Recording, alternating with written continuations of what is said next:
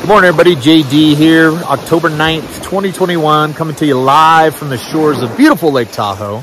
Last week, I did a video on how Taylor Creek, the main spawning tributary for Lake Tahoe's brown trout and kokanee in the fall, was completely dry.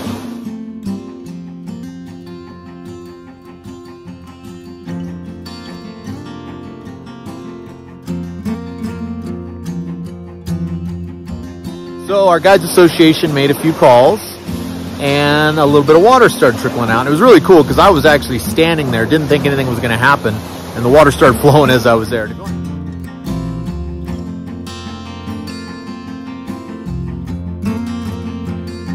you want to check that video out, go to my YouTube channel, which is Fish with JD at YouTube, blah, blah, blah. But anyway, so fast forwarding to today, it looked like there were going to be no kokanee spawning in Taylor Creek at all. U.S. Forest Service had their dam up at Fallen Leaf Lake, which controls the water into the creek, was blocked by beaver dams.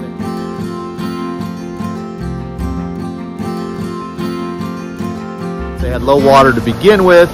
They're concerned with an aquatic species removal project down here in the estuary that they didn't want to overflow with water. So a lot of challenges facing getting kokanee and browns up the creek.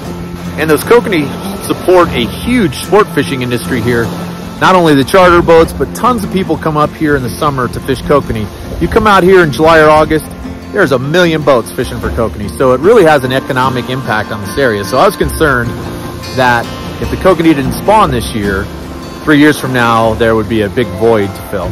So anyway, various calls went to U.S. Forest Service, California Department of Fish and Wildlife, and lo and behold, things are getting done. So what I want to show you is pretty exciting. So that's Mount Talac.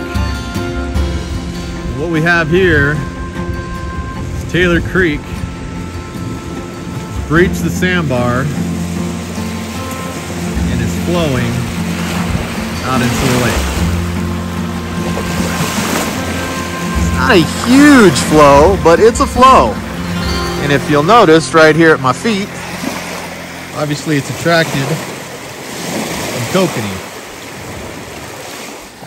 So the kokanee, which have been holding offshore here for quite a while, can swim through this gap pretty tight, and they probably do it at night when there's fewer predators around to nab them as they cut through that little cut.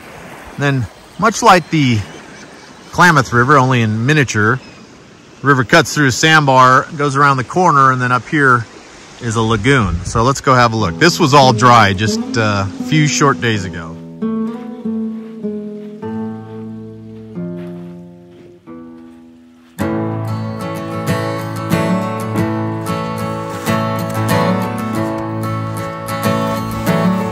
Safety.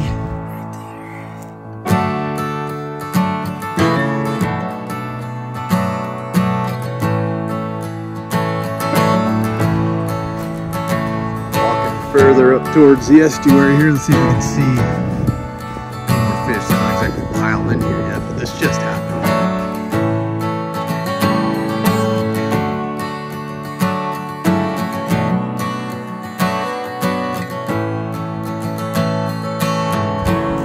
They swim on up through here into the estuary, which is very low.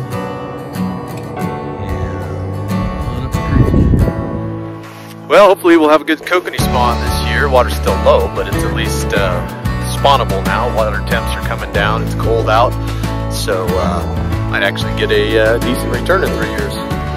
So just want to give a shout out to the U.S. Forest Service folks who went up and cleaned out the beaver dams on Fallen Leaf Dam, and also CDFW personnel, including Mitch Lockhart and others.